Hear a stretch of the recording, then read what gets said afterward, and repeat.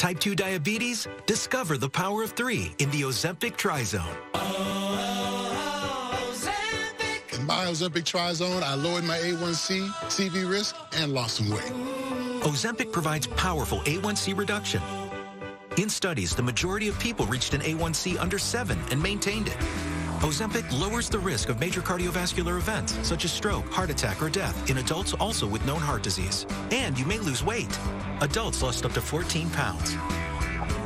Ozempic isn't for people with type 1 diabetes.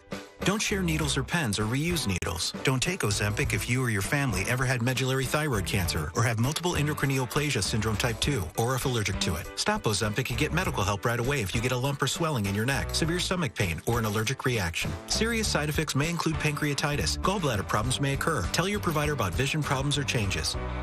Taking Ozempic with a sulfonylurea or insulin may increase low blood sugar risk. Side effects like nausea, vomiting, and diarrhea may lead to dehydration, which may worsen kidney problems. Join the millions already taking Ozempic.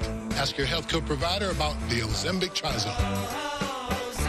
You may pay as little as $25 for a 3-month prescription.